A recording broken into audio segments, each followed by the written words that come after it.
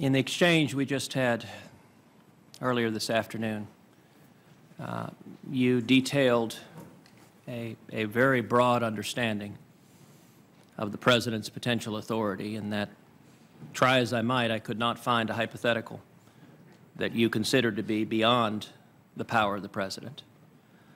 I'd like to ask you now a question that I've asked Attorney General Holder and that he repeatedly declined to answer, and it's in a different context. It concerns the civil liberties and privacy rights of Americans and drone policy. And my question to you is, in your legal judgment, is it constitutional for the federal government to utilize a drone strike against an American citizen on U.S. soil if that individual does not pose an imminent threat? Well, Senator, certainly I'm not aware of legal authority that would authorize that, nor am I aware of a policy seeking authorization to do that. If you could share more information with me. My question is about the constitutional limits on the federal government's power. Attorney General Holder repeatedly declined to answer the question about whether it is constitutional for a drone to use lethal force against an American citizen on U.S. soil if that individual doesn't pose imminent threat. Now, let me be clear. I think the answer to this is very easy. My question to you is it constitutional for the federal government to do so? Well, Senator, I think with respect to the use of lethal force by any means, one would always want to look at the law enforcement issues involved there. And certainly, if you could provide more context there, I could place it in the scope of either a case or an issue that I might have familiarity with. Ms. Lynch, it is in the nature of a hypothetical, but you are certainly aware that the federal government is currently using drone strikes overseas. The federal government also maintains drone surveillance domestically here at home. This Senate had an extended debate on the limits of federal government authority with respect to the privacy and civil rights of American citizens. And I'm asking you, in your view, does the Constitution give any protection to American citizens? Does the Constitution allow the federal government to do what it has done overseas, utilize lethal force from a drone? Could it do so against an American citizen here at home if that individual did not pose an imminent threat? Senator, with respect to the use of, again, as I said before, of lethal force by any means, be it drone or someone on the street, the use of lethal force is generally regulated by either police guidance or by the nature of the interaction. Based on what you are describing to me, I don't see interaction between the American citizen that you are referring to and anyone to generate the type of lethal force that you are referring to.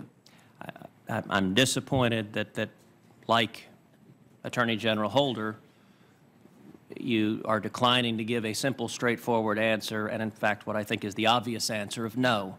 The federal government cannot use lethal force from a drone to kill an American citizen on American soil if that individual doesn't pose an imminent threat. I don't view that as a difficult legal question, and indeed it demonstrates what I think has been the consistent failing of this administration's approach to constitutional law, is that it always opts in favor of government power. Let me ask you a different question. This administration's Department of Justice went before the United States Supreme Court and argued that law enforcement could place a GPS on any American citizen's automobile with no probable cause and no articulable suspicion. And your legal judgment is placing the GPS on the automobile of the men and women gathered here with no probable cause or articulable suspicion. Is that consistent with the Fourth Amendment's protections of American citizens? I believe the Supreme Court has resolved that issue, Senator, and I believe that that law enforcement agencies seeking to use that type of technique would need to obtain a warrant. You are correct. The Supreme Court resolved that issue. It resolved it unanimously, 9-0. It rejected the Holder Justice Department's position. My question is, if you were Attorney General at the time, would you have agreed with that argument that law enforcement can place GPSs on any American citizen's car? Well, certainly, Senator, I wasn't involved in the legal analysis or discussion then. Based upon the practice prior to the Supreme Court argument and the fact that law enforcement had used various techniques, this was a new technique that was being evaluated and had been used in a variety of ways. So my understanding was that after a careful consideration of precedent and practice, the department made a strong argument. The Supreme Court has reasoned and has ruled that a warrant is required. And certainly that is the law of the land. Should I be confirmed as Attorney General, that is certainly the practice that I would follow. The Obama Justice Department 22 times has gone before the Supreme Court arguing for broader government authority. And 22 times it has been unanimously rejected. 9-0, the court has rejected those claims. Another case was a case called Hosanna Tabor, where the Obama Justice Department argued before the Supreme Court that the First Amendment has no relevance, says nothing about whether a church may select its own ministers or pastors. Do you agree with that position that was put forth by this Justice Department? Well, Senator, I have not read the briefs on that, so certainly I'm not aware of the full articulation of that position. But I believe the Supreme Court has spoken and has resolved that issue. Certainly, should I be confirmed as Attorney General, I would follow that precedent. You are correct again. The Supreme Court resolved that 9-0, rejecting the opinion. And I would note Justice Elena Kagan, an appointee of this president, said from the bench in that argument to the Department of Justice's lawyer, I find your position amazing, that the Justice Department would argue the First Amendment does nothing, says nothing about a church's ability to appoint its own ministers and pastors. Let me ask you, if you are confirmed as Attorney General, will you commit to this committee to provide greater scrutiny to the positions the Justice Department takes before the Supreme Court, and in particular, to stop the practice over and over again of advocating for broad government power, which has resulted in 22 times the Supreme Court unanimously rejecting that argument? Senator, should I be so fortunate as to be confirmed as Attorney General, I will take every case that comes before the Department of Justice seriously. I will consult with the career prosecutors there, also within the Solicitor General's office, on the facts of the case, the relevant law, and in conjunction with them, provide my best judgment as to the approach to take. Is it your understanding of the role of the Attorney General that the Department of Justice should always advocate greater government power? Senator, my view is that the Department of Justice advocates to defend statutes as passed by Congress, and that its greatest function is to represent the American people. With respect to specific cases, again, I will always do as I have done throughout my career as a lawyer. I will carefully examine the facts of the case, the relevant law, precedent, and make the best reasoned argument that there is to support the position that's being advocated. Well, let's shift to another area where this Department of Justice has not been, in my view, faithfully enforcing the law. In May of 2013, the Inspector General of the Treasury Department concluded that the IRS had wrongfully targeted citizen groups for their political views. When that news broke, President Obama publicly said he was outraged. He said he was angry, and he said the American people had a right to be angry.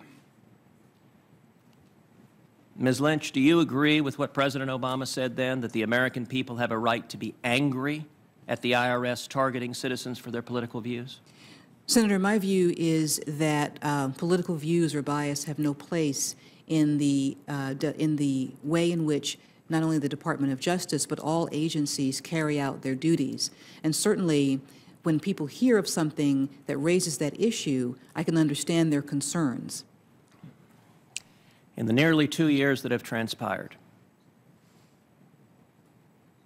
the individual who led the IRS office in question, Ms. Lois Lerner, has testified twice before Congress and has pleaded the fifth, which, as you are well aware, means she raised her hand and said, if I answer your questions, it means I may incriminate myself in criminal conduct.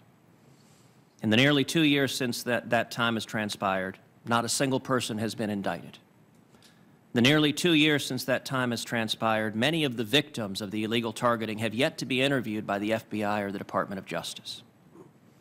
And in the nearly 2 years that have transpired, we have discovered that the Department of Justice appointed to lead the investigation a partisan Democrat who has been a major donor to President Obama and the Democratic Party. Indeed, she has given over $6,000 to President Obama and the Democratic Party. In your view, is it consistent with fairly and impartially enforcing the law to have an investigation into the abuse of power by the IRS headed by a major Democratic donor? Senator, my understanding of that investigation is really from public records. I'm not familiar with the specifics of it. I can certainly tell you that complex investigations often do take several months, if not a year or more, to resolve. And I don't know the status of the witness interviews at this point, so I'm not able to provide you information on that point that you raise. With respect to how an investigation is staffed, again, I believe that while I'm not familiar with the details of this, certainly my view is that the department has career prosecutors who are devoted to the Constitution and to the fair and effective exercise of their judgment, and that the department has made the decision as to how to best staff the case and manage the case. I'm just not able to comment on the length of time or other issues that you raise. Certainly, should I be confirmed, I look forward to learning more about the matter. And as I've said before, Senator, I appreciate your raising concerns with me, and I hope that you will continue to do so should I have the opportunity to work with you in the future. You know, one of the terrific things about the Department of Justice is that it has a long and bipartisan tradition of remaining above the fray from partisan politics, of demonstrating a fidelity to law, so that when serious accusations of abuse of power, and in fact of abusing the IRS, were raised against Richard Nixon, his Attorney General, Elliot Richardson, a Republican, appointed an independent counsel to investigate those allegations free of any taint of propriety or partisan bias. Likewise, when serious allegations of wrongdoing against William Clinton were raised, his Attorney General, Janet Reno, a Democrat, made the same determination to appoint an independent counsel, Robert Fisk, to investigate the matter free of partisan bias or taint. The question I would ask you, if you are confirmed as Attorney General, would you commit to this committee to appoint a special prosecutor to investigate the IRS abuse of power, who at a very minimum is not a major Obama donor and who can be counted on to actually investigate the facts and follow them wherever they may lead? Senator, again, I'm not familiar with the investigation in great detail at this point. My understanding is that that matter has been considered and that the matter has been resolved to continue with the investigation as currently set forth. Should I be confirmed as Attorney General, I can commit to you that I will take seriously every allegation of abuse of power brought to my attention, and in conjunction with career prosecutors and this body, where appropriate, make the best decision about how to handle that investigation. Ms. Lynch, you're correct. The matter has been considered. Indeed, I sent a letter to Attorney General Holder laying out the facts and asking him to follow the bipartisan tradition of his predecessors and uphold the rule of law. And he responded in writing that he was declining to appoint a special prosecutor, and the basis of his declining to do so was the, quote, discretion of the Attorney General. So despite the internal DOJ rules that require recusal if there's even an appearance of bias, the Attorney General refused to appoint a special prosecutor. You've stated you're not familiar with this investigation. I think that's unfortunate, because when you and I visited over a month ago in my office, we talked about this investigation. I told you it was a very serious concern of mine, and I asked before your hearing if you would take the time to familiarize yourself with what had occurred. And yet your answer today is that you're not aware of what's happening. Let me ask a more general question.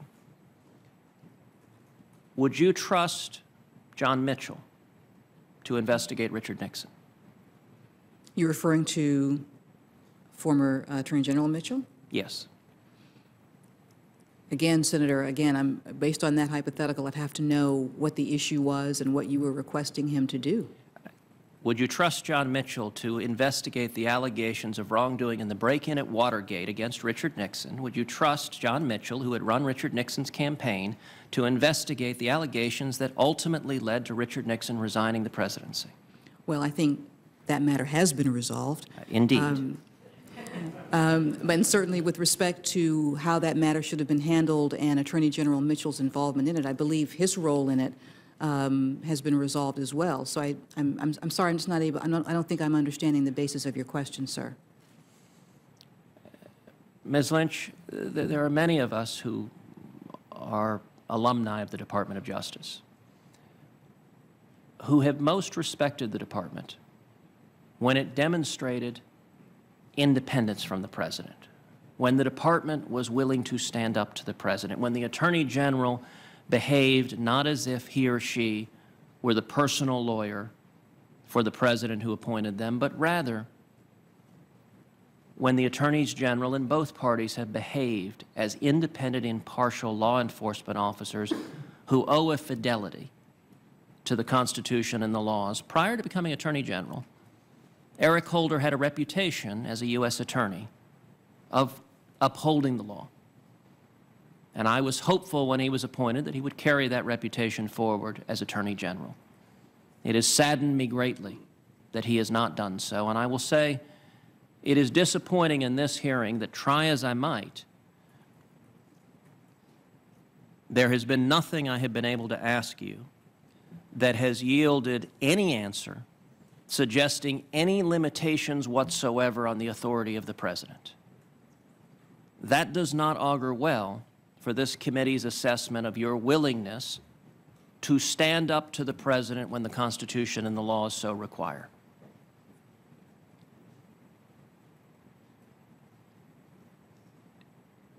Do you agree with that characterization?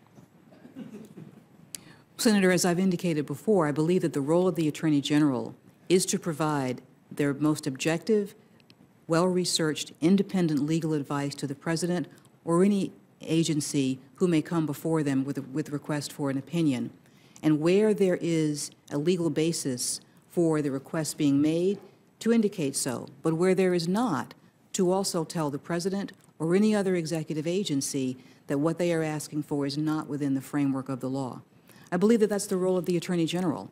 I believe the Attorney General must represent the people of the United States.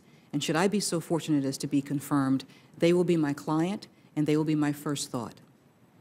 The they that you refer to as your client, I just, for clarification, to whom did the they refer? I'm sorry. They refer to the American people. And yet, and I'll ask again, can you articulate any limitations on the authority of the President that as Attorney General you would be prepared to stand up and tell the President, no, there is some modicum of power you do not have? Senator, I believe that the role of the Attorney General does encompass the role of advising the President of when actions do not have the appropriate legal framework and when they may not be undertaken. That is something that I believe is an important part of the functions of the Attorney General, and certainly should I be so fortunate as to be confirmed, is something that I would not hesitate to do. It is part of the function of the Attorney General, even though a cabinet member, to be independent of the President and to provide their best independent legal judgment on any issue presented to them. Well, I hope that you will very much carry through on that.